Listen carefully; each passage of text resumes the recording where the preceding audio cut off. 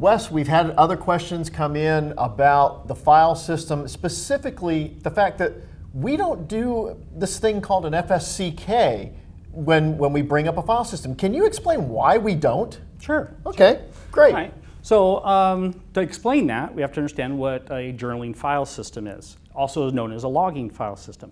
But first, before we get to that, let's talk about a standard UNIX file system so we understand where these things come into play.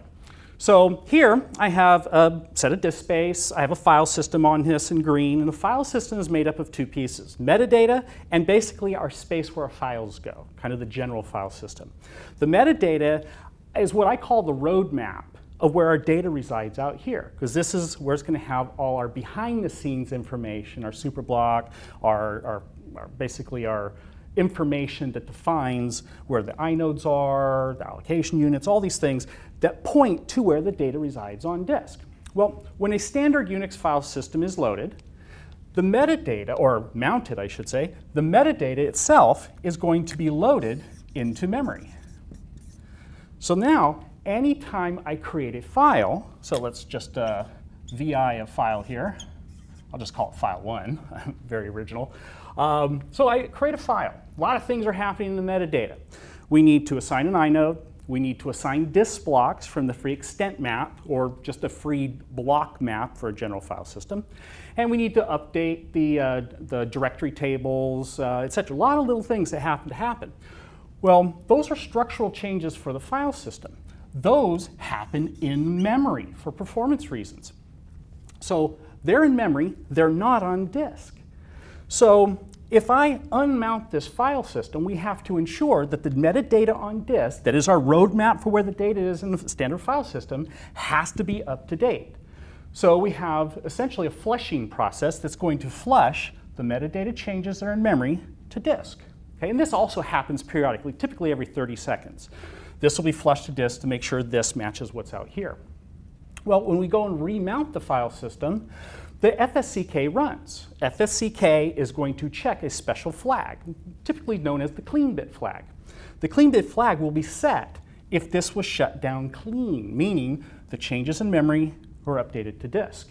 Well, since it was a clean shutdown, when fsck runs, checks the clean bit flag, it was set, and it allows the file system to be mounted. No fsck has to actually run the test of the file system to rebuild metadata since it is up to date.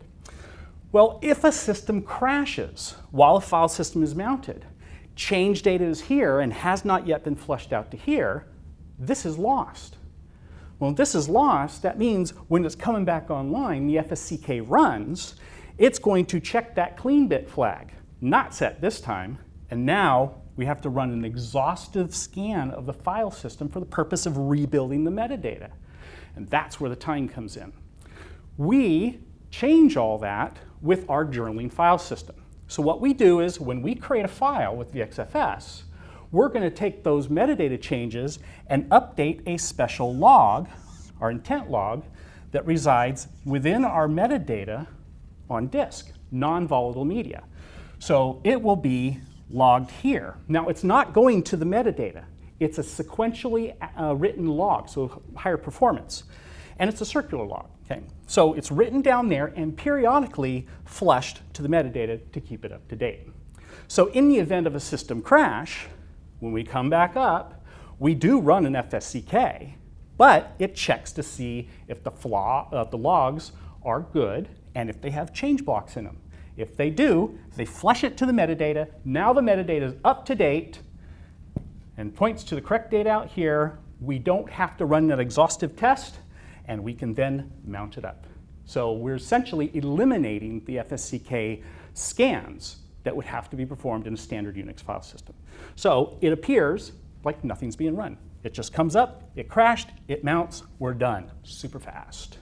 And that's one of the big things about journaling that allows customers to be able to come up very, very quickly in the event of a crash because of that log, right? Absolutely. Fantastic. Well, Wes, thank you so much for explaining this to us. We appreciate it. My pleasure.